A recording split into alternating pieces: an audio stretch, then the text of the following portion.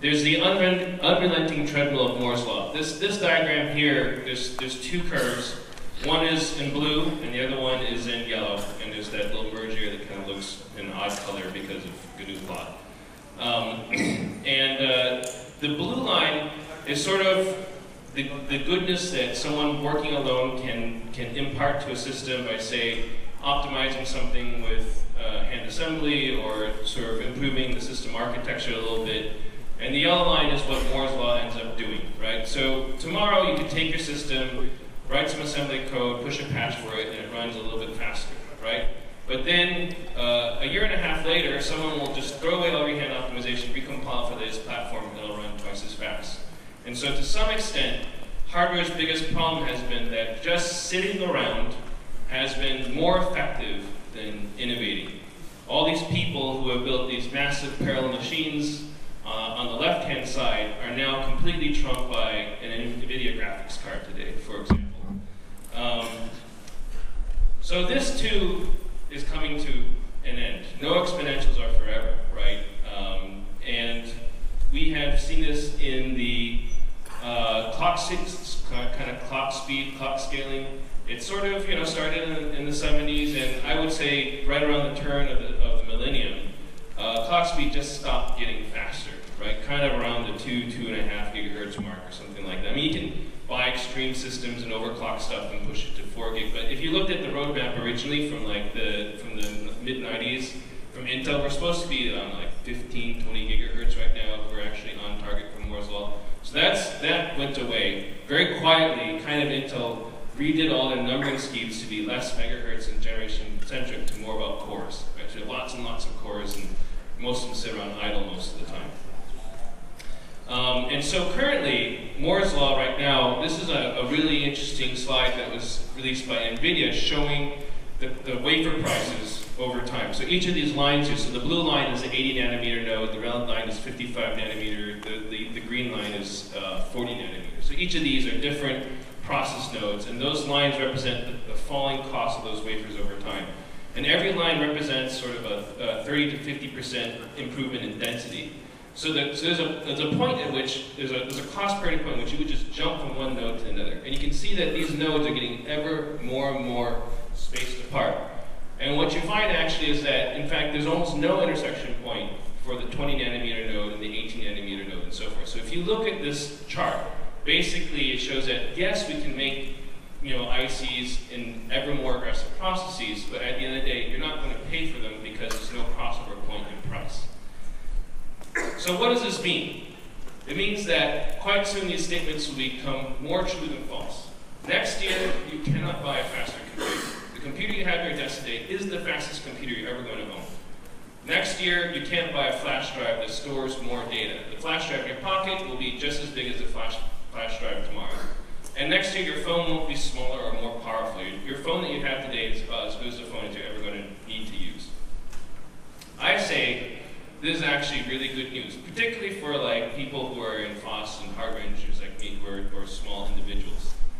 If you look at that graph of Moore's law that I was showing before, the yellow line is still there, but you don't say Moore's law is necessarily dead, but it's just slowing down a little bit. So the yellow line is Moore's law plotted doubling every 18 months.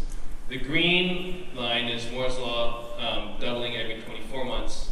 And sort of that sort of pink line on the bottom, which now turns buff because of the overlay, is 36 months, right? We take that graph, we go ahead and plot it on a log scale, so we can kind of see the linear part being a little more exaggerated. What you find is that if Moore's law slows down to a doubling of once every 3 years instead of once every year and a half, someone hand optimizing machine code and constantly offering incremental improvement on a single process node has almost 6 years opportunity extra for a product cycle than they had before, right? So before you had to be super fast and super on the ball, and you had to essentially be employed full-time by a big company to make improvements to products that matter. Now you can go ahead every weekend and just keep on hacking at something, and several years later, it's still actually relevant. It's actually something that you can make an impact on as an individual contributor. So here's some of the implications for this. I mean, there's many, many, many implications, but I only got 20 minutes left to talk about them. But one of them is that ARM is rising now. This was something that was originally used to control toasters, DVD players, and it'd be in little tiny boxes. Now it's incredibly ubiquitous. Everyone's got an ARM, several ARMs of them probably right now. I mean, you have two, but you have like many ARMs in your phone, and there's an ARM core, and it's basically everything's got an ARM core in it. And it's actually becoming a serious contender to the x86. The Cortex A15 implementations are pushing well over 2 gigahertz with quad cores, they have 64 bits targeting servers and so forth. So there's this new architecture that's coming out that has been sort of propelled forward and is actually sort of becoming equivalent, performance equivalent to the x86. Another implication of this is that repair culture is becoming more common. It used to be the case that if something broke, you wouldn't fix it, you just throw it away and buy the next thing. There's like, it doesn't even make sense to fix your old Nokia phone or whatever it is, you buy the next generation, I don't know, BlackBerry or iPhone or whatever type of person you were at the time. Now that things are kind of slowing down, it actually seems like maybe if I replaced the screen of my phone that I broke, it would be perfectly fine. Like the new phone isn't as compelling. I don't want to pay $1,000 for the new phone. I'll just pay $100 to fix the screen of my phone. So broken gadgets are now actually having more recycling value. And this also means that reverse engineering the current gadget you have has more value. For a while, if you would spend like, a couple months trying to work out the connector pinouts and build an adapter or whatever it is, you're like, okay, well, that was kind of not worth it because 6 months later, the new greatest thing is out and they had a new connector format. Now you can take a couple of years to go ahead and ping around and figure out what's going on inside these boxes. And a couple of years later, people might actually still be using that phone. So these reverse engineering is actually starting to get more value these days, at least in the hardware front. And so one place where you sort of see an evidence, really strong evidence of this repair culture rising is in China. China, the emerging markets are a couple of years behind on the tech curve. And so in those markets, what you find is that yesterday's phones becomes today's parts. This is sort of a picture, a very common scene that you see the people taking these phones and pulling off parts and recycling and reselling them. Because for those guys, they're actually quite happy to have tech that's a couple years old or that's kind of stabilized and so forth. And what this has led to is this sort of rise of an information ecosystem based on this sort of older technology. This technology had time to sort of marinate and well, and people reverse engineer it and sort of publish now books of schematics on the old Nokia phones, and they share source on the hardware designs and the CAD, and they actually have whole books written about how these transceivers work, and all done in Chinese. And the result is that people are now able to take these ideas and incorporate them into sort of wacky ideas of their own. So on the left here is like this mouse that looks like an Apple mouse, but actually has a phone on the inside. And inside the Apple icon is actually a camera and so on and so forth. And the thing actually works as a mouse too. It's kind of fun. On the right-hand side is a phone that has only like 5 buttons on it, but it's meant for like kids, right? So you have a kid, you don't want them texting in class, but you want them to go call home. They just went ahead and wedged the phone into this sort of wacky form factor. And so, there's a little plug for a workshop that xobs and I will be giving later on. Tomorrow, on Saturday, we're actually going to dive into one of these things and sort of show you how I can hack one of them. We actually have reverse engineered the chipset and made all the hardware available for online for you guys to access. So tomorrow afternoon, I think at 1 o'clock, we're going to be doing a workshop if you want to learn more about this stuff. But at the end of the day, what this is it shows us an opportunity for small innovators. The people who do this in China are called Shanzai. And they sort of demonstrate that you can build phones with very low capital investment and very small teams. They're not big corporations doing these things. There's small people who sort of wake up going, I really want a phone that has a cigarette lighter in it.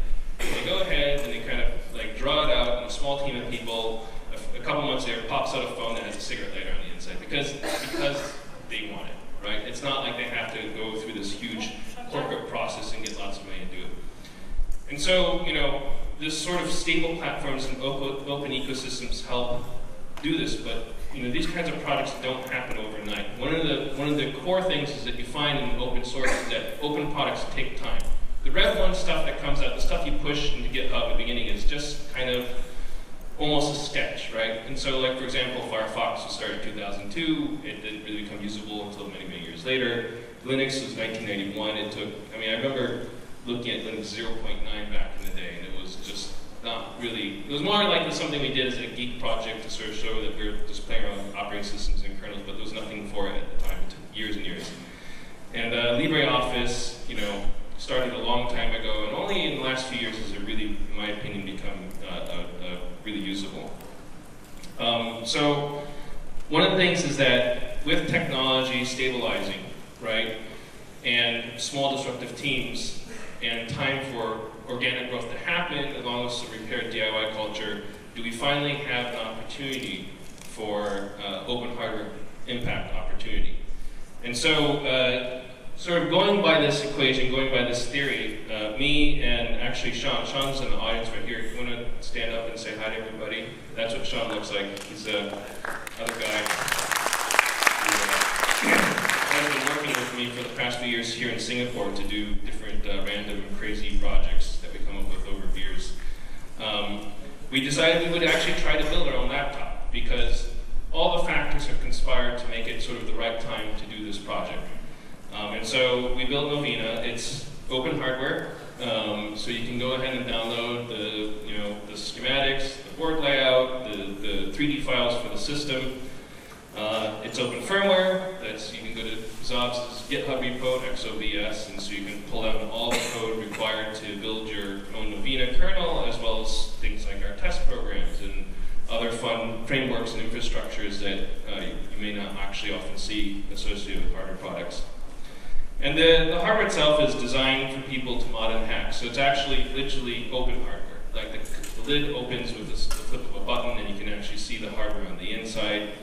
We build into it this sort of array of mounting bosses. I call it the peak array on the right-hand side, and so you can go ahead and just screw in. I don't know if you want an Arduino board on the inside or a Raspberry Pi inside of your laptop. If you want to go ahead and add some little wacky thing on top of it, there's an area for you to go ahead and hack that.